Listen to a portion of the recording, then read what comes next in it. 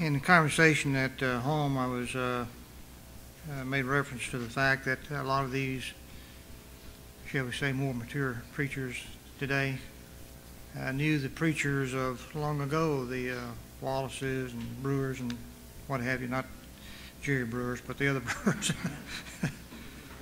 But the young people, you need to keep in mind that the people that are speaking to you today and throughout this week, that's a link to those old preachers of the past, and it's just passing away. Well, I have the next speaker is one of those that remembers all those preachers and has regaled us with many stories about those old preachers, of which I'm very grateful and enjoyed them immensely. Daniel Denham was born in Pensacola, Florida in 1956. Graduated of the Bellevue Preacher Training School, done mission work in Taiwan, and has served as evangelist in local work in Florida, Texas, Tennessee, Virginia. And he currently works with the North River Congregation in Parrish, Florida. Author of 2 tracts, numerous articles, and brothers papers, and made many a liberal mad and other kooks kind of gnaw their fingernails. Married to Barbara Stancliffe, have 3 children, Sean, Trevor, and Megan. Megan's here today, and 2 grandchildren. So I'd like to introduce Daniel Denham, who's going to speak to us on the fatal era of John Wesley's second work of grace. Daniel.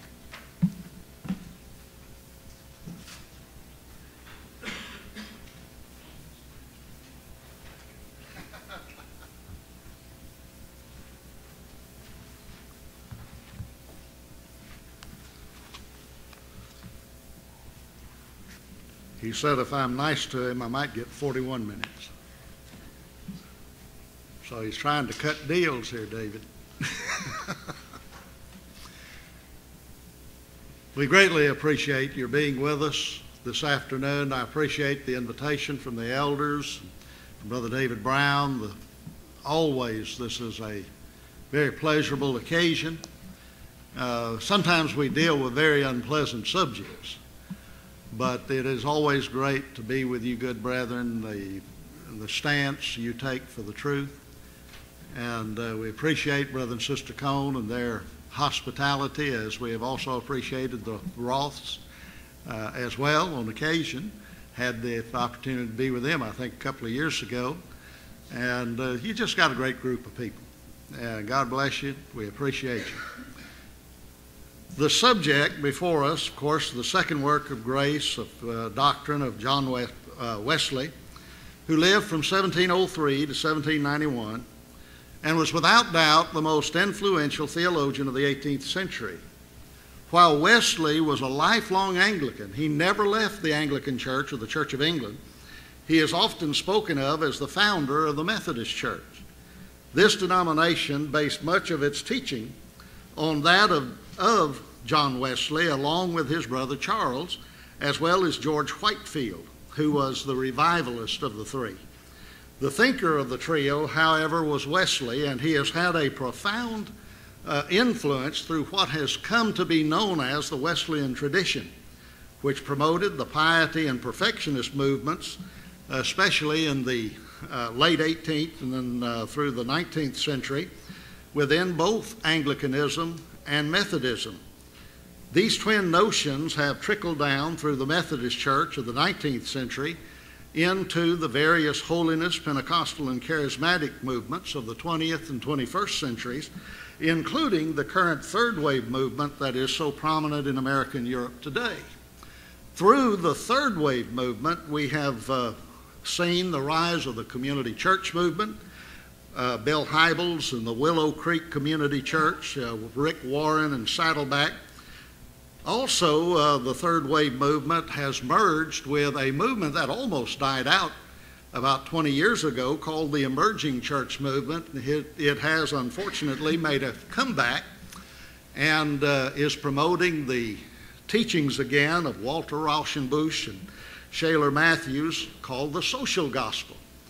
while it looked like it was about to die, unfortunately, Wagner and Rick Warren and others helped revive it. But the most important, influential man in the movement has been a Methodist by the name of Brian McLaren.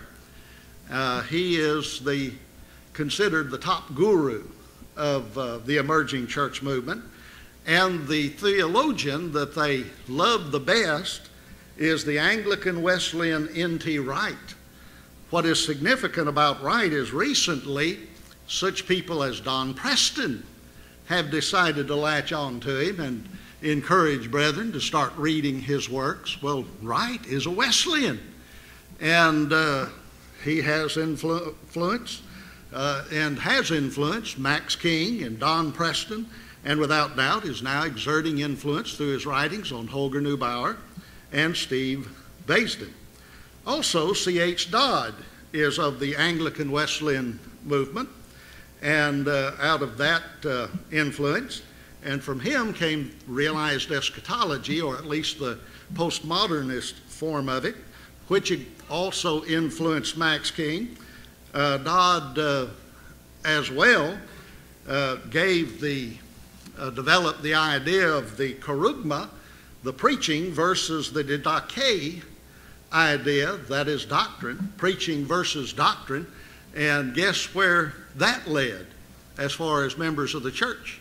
Carl Ketcherside studied under preachers, under professors that taught Dodd's ideas, and so we have Carl Ketcherside and Leroy Garrett influenced by this man Dodd, and then through them a fellow by the name of Rubel Shelley. And so it goes on and on and on. The most influential movement right now, or the most influential stream as far as the brotherhood is concerned in a negative way, is the Wesleyan tradition. Calvinism, yes, is still a deadly factor. Arminianism is still a deadly doctrine. But Wesleyanism, and we'll see why as we proceed, has had more of a negative influence on the Lord's church in the last few years, at least over the last 40, 50 years, than even Calvinism and Arminianism. John Wesley, as noted, was a lifelong Anglican. And yet he underwent a religious experience that altered his perception of both human nature and Bible teaching. On April 25th, 1735, he was urged by his father, who lay dying, to seek a real spiritual relationship with God. Now think about that particular phrase, a real spiritual relationship. Upon that advice and his subsequent trip to the American colonies with his brother Charles, Wesley came across a group of German missionaries, Moravians, while on the way to Georgia. Among this number was a bishop of that denomination, one Peter Baylor. Wesley and he became good friends, and he was impressed, as Wesley was impressed, with what he believed to be the spirituality of these people. His work in Savannah, however, didn't progress well, and he seems to have had a severe bent of mind, very similar to John Calvin. Calvin was always referred to by his students as the old objecting case, because he was so severe in his attitudes and outlook on life, and he just was a quintessential stick in the mud in so many ways. Wesley seems to have leaned in that direction at this point in his life. Wesley returned to England discouraged and despondent, but he never forgot about the zeal and enthusiasm that he had seen in the Moravians. In 1738, he and this Baylor came together, and under the influence of Baylor, Wesley instituted a religious society called the Fetter Lane Society. Baylor stressed to Wesley that religious experiences were more important and that one could actually feel the love of God and the power of God internally. Now, Calvinism did not stress that. Calvinism had a cold, harsh feel to it. You either were of the elect or not of the elect, and if you were of the elect, you couldn't do anything about being unelected, and if you were not of the elect, you couldn't do anything about becoming elected. And so it was pretty cut and dried as far as its attitude was concerned in these areas, and looked upon as a very harsh system, and still is for the most part, especially the hardcore Calvinistic doctrine. Arminianism was a little softer in some respects, but again, Arminianism did not emphasize this idea of experience. Experience. And the concept of confrontation, or the idea of experiencing God or Christ in a direct encounter. You ever heard that word? It was very prominent a few years ago. Ruba Shelley was using that, throwing it around, a number of liberal brethren, and they were still throwing it around today. We need encounters with Christ. And again, it was this emphasis upon mysticism and emotionalism. Well, Baylor stressed this. He also emphasized the need for a feeling of certainty of forgiveness of sins, the fact of victory over sin here and now. This internal witness that he spoke of was supposedly manifested in the heart of the believer and was ascribed to the working of the Holy Spirit within. Here then was the start of the heart patters. This is the heart patting society. And while the Calvinists claimed that because they were of the elect, they were saved, experience did not play a big role in their attitude or outlook. With the Wesleyans, experience and feeling was primary, even over the authority of the Scriptures. Religious experience would become a form of evidence in itself. And many times, if you'll look at some of the apologists in the denominational world, those who are involved in apologetics, you can tell who is of the Wesleyan influence, who has been directed or guided in that direction by their teaching, instruction, and growth, by whether or not they take the position that their own personal experience is evidence in and of itself of whatever they want to say is true. That is a chief contribution of Wesley to denominationalism, if you can call it a contribution. It's actually destructive in the long run. Baylor, interestingly, went off into universalism. That's where he wound up. And a lot of these fellows eventually do. They eventually go in that direction, especially those who adopt realized eschatology and some of those other wacky ideas. Wesley, however, had still been adversely affected by Baylor's theories on religious experience and salvation. At a meeting at Aldersgate Street in London on May 24, 1738, which Wesley reluctantly attended, he had an experience that he claimed made his heart strangely warmed, made it feel strangely warmed. He wrote, "I felt I did trust in Christ, Christ alone for salvation, and an assurance was given me that he had taken away my sins, even mine, and saved me from the law of sin and death," unquote. He wrote that after having attended those services and listened to someone reading Luther's preface to the Epistle to the Romans. At this point, Wesley was off and running. He studied the Moravians in Germany for a while, even though they refused to accept the genuineness of his experience. In other words, we don't trust you. And so they threw him out. And others but the mysticism of the Moravians and others intrigued him. He especially became attached to works that stressed religious experience as evidence.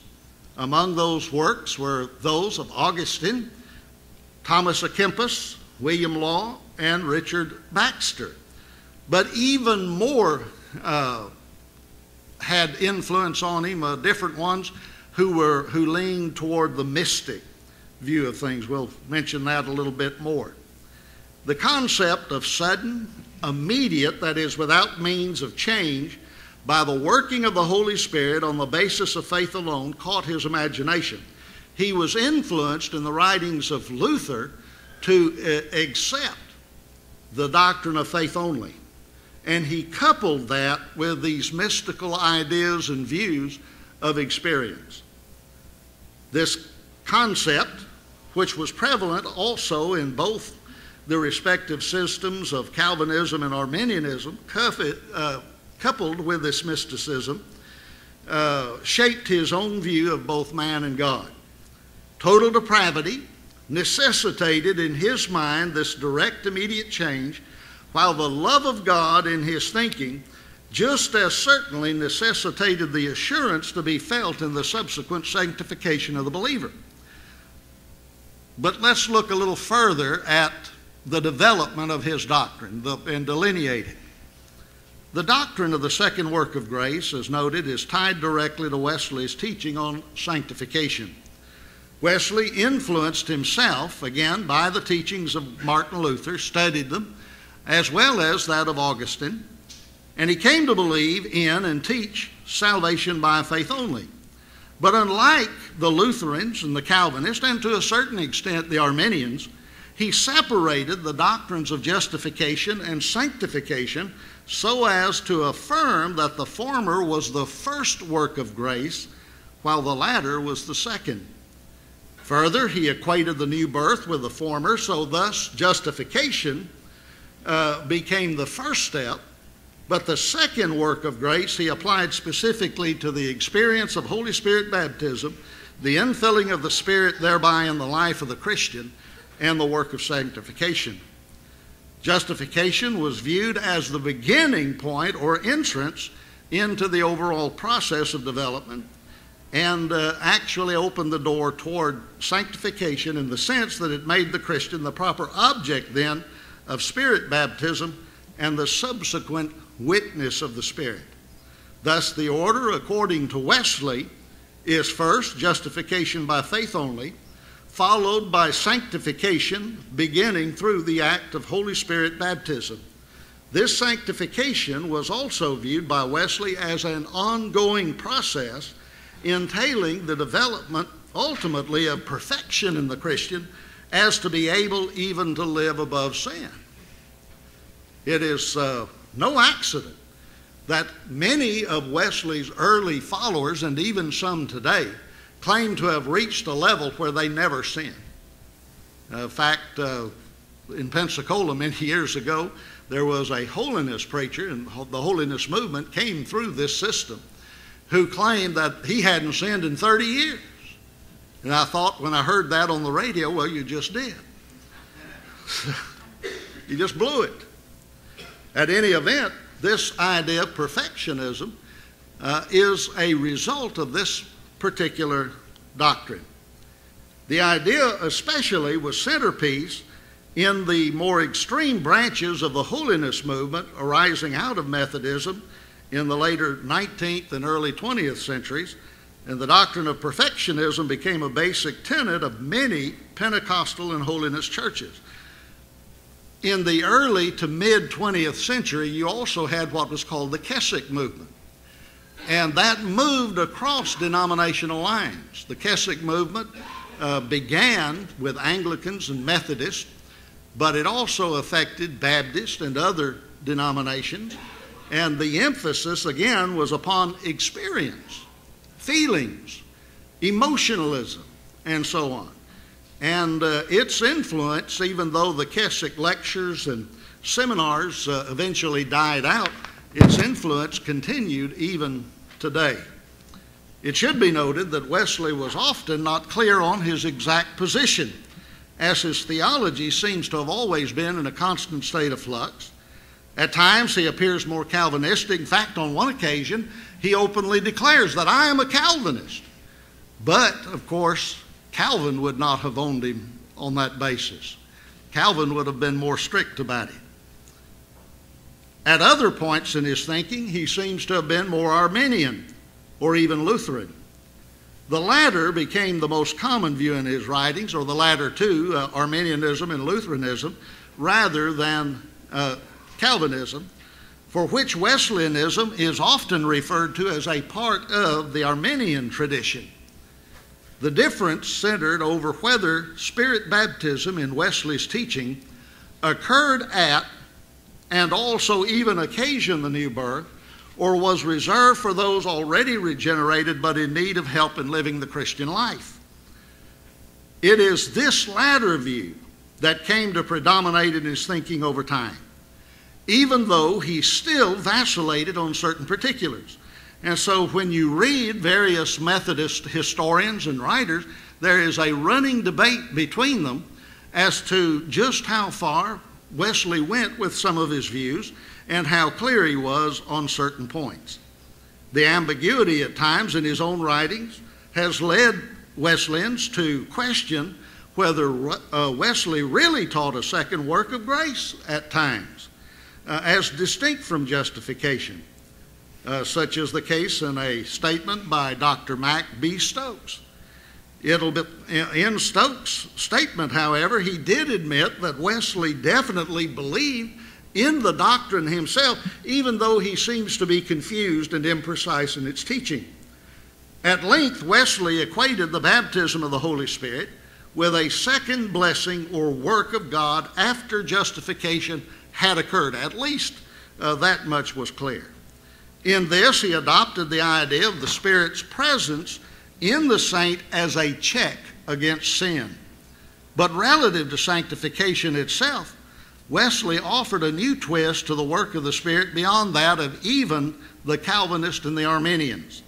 Whereas both of these groups saw sanctification occurring at the same time, or approximately the same time, and in the same divine act as justification, Wesley came to view sanctification as a separate operation that began in some way at the same general time as justification, but entailed a distinct operation of the Spirit in addition to that of salvation. He also viewed sanctification as both an act and a subsequent ongoing process. What is interesting in this regard is how the current teachings of Brother Mac Deaver now mirror these very ideas. Keep in mind, Brother Deaver teaches that at the point of water baptism, one is justified. He's cleansed. He receives the forgiveness of sins. But then, while he is still in the water, he receives Holy Spirit baptism. And Holy Spirit baptism now regenerates him, that is, makes him a child of God, implying thus that he received forgiveness before he became a child of God, making a distinction between those two, and begins the process of sanctification.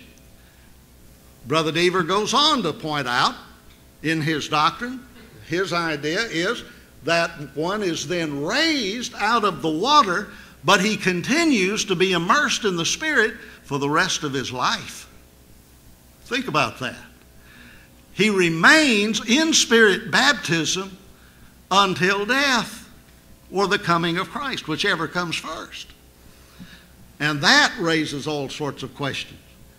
If an individual is in the Spirit in that fashion, is being constantly, if his soul or spirit's being constantly immersed in the Holy Spirit, how is it possible even for him to sin? And if he does sin, does the Spirit depart from him? Does he sever fellowship? And if he does repent after sinning and the Spirit departs, does the Spirit then rebaptize him, which then makes for at least 2 baptisms of the Holy Spirit by Mac Deaver? At any event, Mac is following a pattern, and a confused one at that, very similar to that of the teaching of John Wesley. Brother Mac has said that he's been falsely accused of teaching Calvinism. He said, I accused him of teaching Calvinism. Well, that's not true. That's a misrepresentation of what I've said.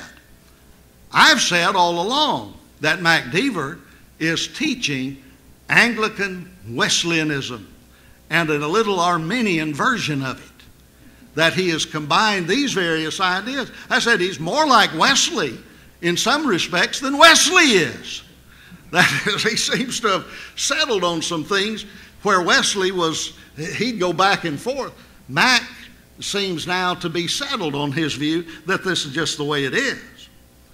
Calvinism, following the teaching of John Calvin, and Arminianism, which is based on the teaching of Jacob Arminius, both affirmed in their classical forms that sanctification occurred fully and completely at the same time as justification and through the same act of Spirit baptism.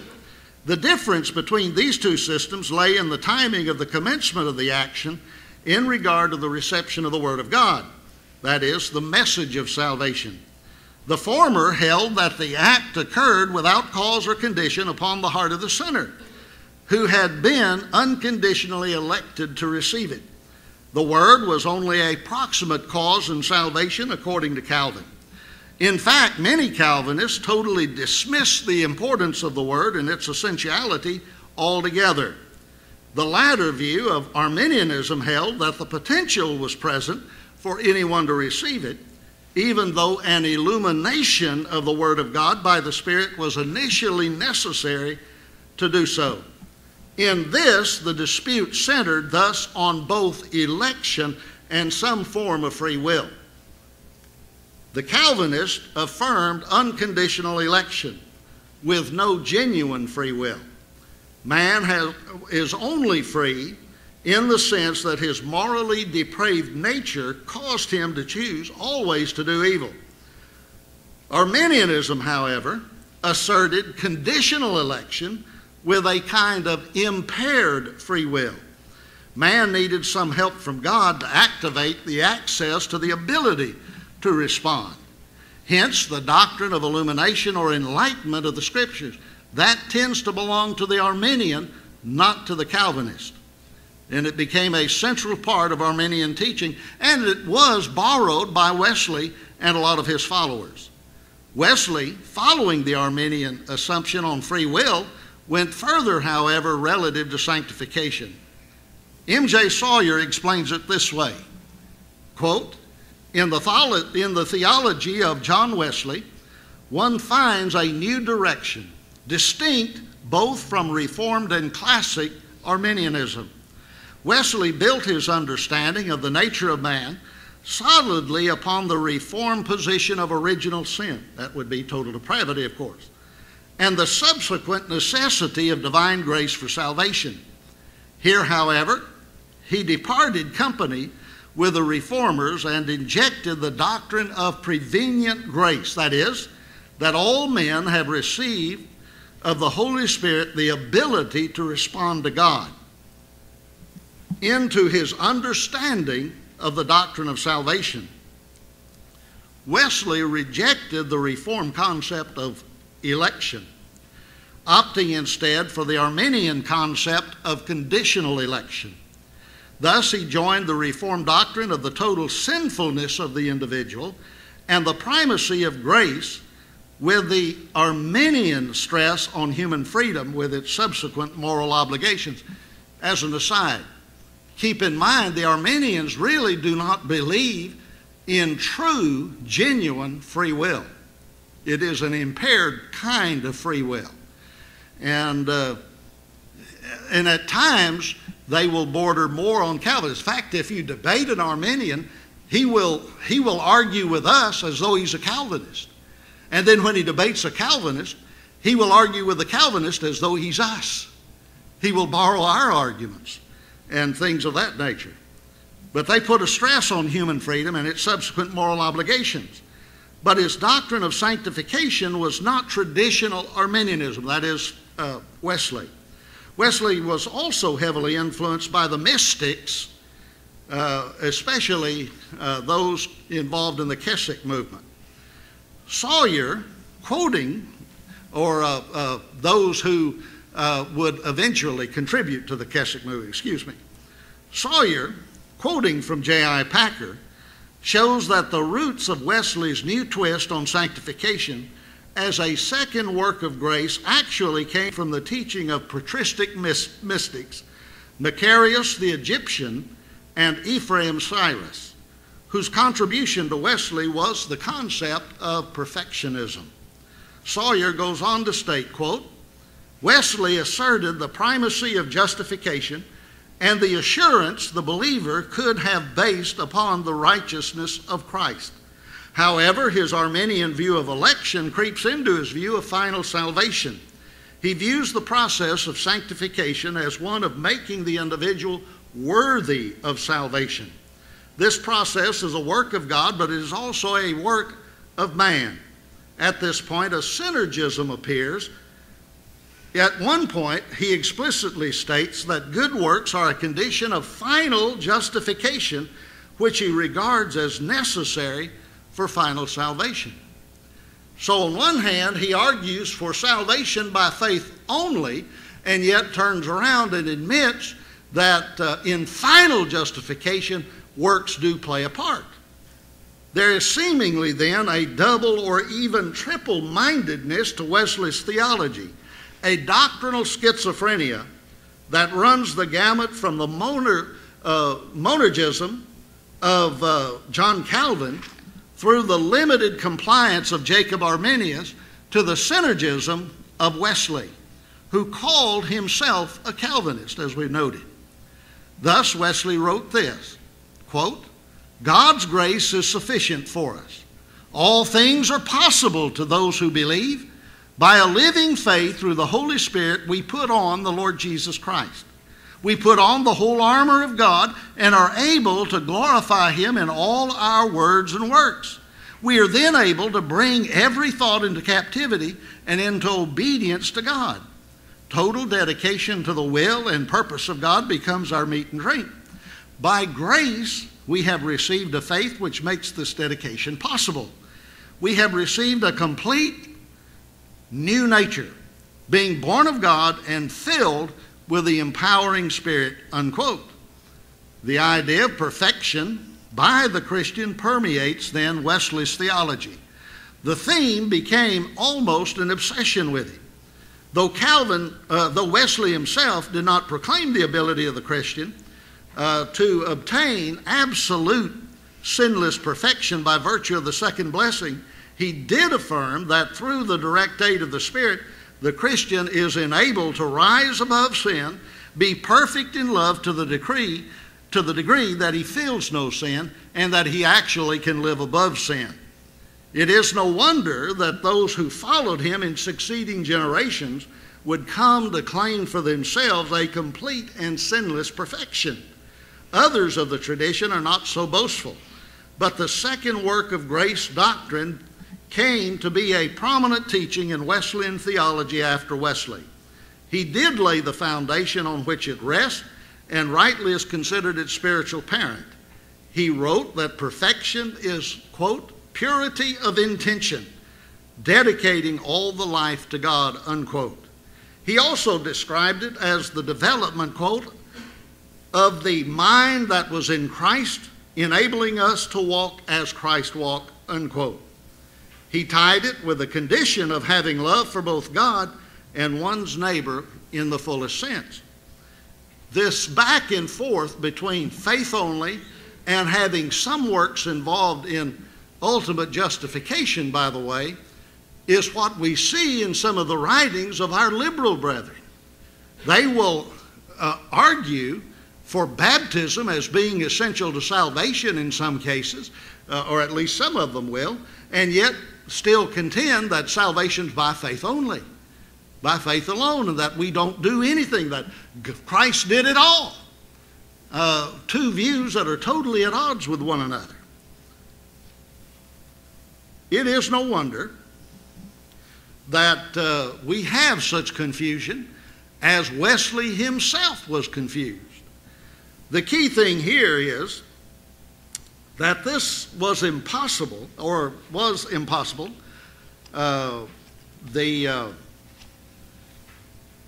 according to Wesleyan thinking, without a direct, immediate operation of the Spirit on the heart of the saint, the direct operation of the Holy Spirit was absolutely essential to bring about the condition that he stated, so as to burn away the sin nature, the spiritual dross, as he spoke of it, brought on by original sin. It is premised then on the false concept of hereditary total depravity, and at the very least the impaired ability of man to do anything about this supposed condition. The Spirit must then empower the person to develop these traits and characteristics so as to arrive at some measure of perfection. The doctrine implies then the inability of the human agent to comply with those passages commanding some measure or kind of perfection on his own power in keeping with the instructions of the Scriptures. So the Spirit has to aid the Christian in living the Christian life. Where have we heard that one before? This work is not thoroughly completed ultimately until the coming of Christ, according to Wesley. He maintained that the Spirit provided this empowerment as well as internal evidence of a living faith. But Methodist theologian John Miley, one of Methodism's most accomplished scholars, defined the doctrine of the second blessing as taught by Wesley, whom he greatly admired, as follows, quote, "The doctrinal view of the second blessing, as definitely held, consists of two parts, one of which has already been stated, but which may here be restated in connection with the other. The doctrine will thus be presented the more clearly. Underlying the definite second blessing view is the doctrine of a common incompleteness of the work of regeneration. Herein, the soul is renewed, but not wholly, purified, but not thoroughly. Somewhat of a depravity remains which wars against the new spiritual life." You know, Calvin would say it's totally eradicated, and that was the difference. Not strong enough to bring that life into bondage to itself, yet strong enough to impose a burden upon the work of its maintenance. Such is the first part. The doctrine is the second part. In the second part is that the regenerate shall come to the consciousness of this incompleteness and to a deep sense of the need of a fullness of the spiritual life. That's the idea of encounterment, by the way. That these experiences shall be analogous to those which preceded the attainment of regeneration and be just as deep and thorough. The fullness of sanctification shall be instantly attained on the condition of faith, just as justification is attained. And there shall be a new experience of a great and gracious change, and just as consciously, such as the experience in regeneration. That Mr. Wesley held and taught such views, there can be no doubt, though we think it would be wrong to him to say that he allowed no instances of entire sanctification except in this definite mode. We see no perplexity for faith in the possibility of such an instant subjective purification. So you had a complete process, but then it was also an ongoing process. Through the divine agency, that is, the work of the Holy Spirit, the soul may be as quickly cleansed as the leper, as quickly purified in whole as in part. We admit an instant partial sanctification and regeneration. Notice the word partial. So he's saying it's complete, but it's partial. That's the schizophrenia involved here. And therefore may admit the possibility of an instant entire sanctification. So it's partial, but it's entire. Thus Miley, who was as conversant with Wesley's work as any man of his generation, understood Wesley's view of sanctification to entail a direct, immediate operation of God in sanctification, in addition to that direct operation already ascribed in regeneration by most Protestant theologians from Luther onward, including Wesley. I'm not able to cover the material refuting it. There are 7 arguments that are laid against this particular doctrine that are discussed in the manuscript. I urge you to get a copy of the book and read that material. There are 2 corrections we need to make on it. Under number 3, instead of John 2:24 and 26, it should be James 2:24 and 26. And then under number 4, instead of 1 John 4, verses 3 through 4, the evidence that one knows God is in his obedience is in his obedience to God's will. 1 John 2, verses 3 and 4. So it should be 1 John 2, 3 and 4. In closing, I urge you to get a copy, especially preachers, of a book by Reinhold Seeberg. Seeberg's book is The History of Doctrine, and he brings a lot of these things together, especially concerning Calvin, Arminius, Wesley, and so on, and their influences on the various systems as they develop, the interrelations at time. Brother J. Choate recommended it because he said Seeberg really blows the whistle on Rubel Shelley's movement. It shows where these guys have come from. In fact, Brother Choate quite often would say, Brother Shelley, we do know where you have come from, and we do know what this is all about, because we've read it before you came along. He knew exactly that Wesley was involved in influencing these people, just as Calvin also influenced them some, Arminius, Augustine, Luther, and all of these false teachers. And we see it being repeated again and again due to the influence of the emerging church movement.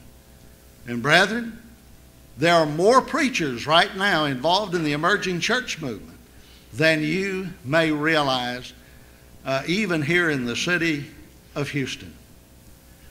Brian McLaren made the statement some time back that he is more into saving the whales than saving souls.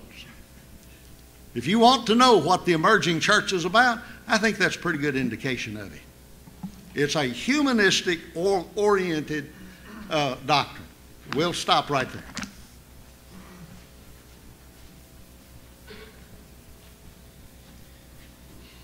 You know, the Hebrew writer speaks of, when speaking of Abel, says that though dead, he still speaks to us.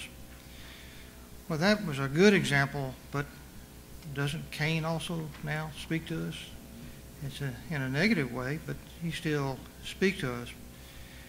And I wonder why some of these guys do what they do, but the Stoic and Epicurean philosophers, they always wanted to hear some new thing. And it seems like a lot of people are not satisfied until they come up with some sort of new doctrine, at least new to them.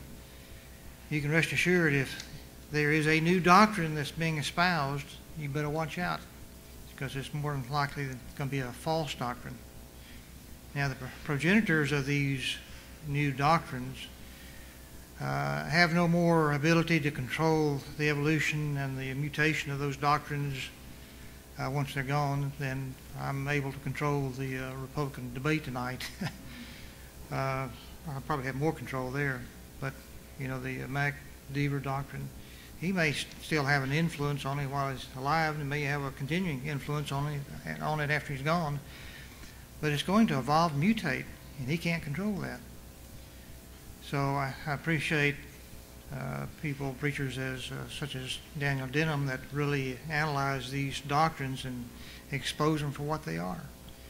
We owe a deep gratitude to him and for all who do that sort of thing, and all stands for the truth in these matters. And speaking of the Republican debate, of course, churches are not supposed to endorse any political party or candidate, but there's ways to get around that. I would say that you should evaluate the candidates that are presenting themselves for public office and espouse and promote those candidates that I know that none of the candidates on the stage tonight are New Testament Christians. So we're not talking about if they espouse the gospel plan of salvation or promote that. We're talking how closely do they espouse New Testament principles of morality and conduct. How do they do that? Once you evaluate that, that gives you a good idea as to who to vote for. And I think it's essential for this nation that we get back to a standard of probity and morality, because a nation cannot survive otherwise. So that's my thoughts for the day. So we'll be dismissed until the bottom of the hour, and we'll reconvene for the next speaker.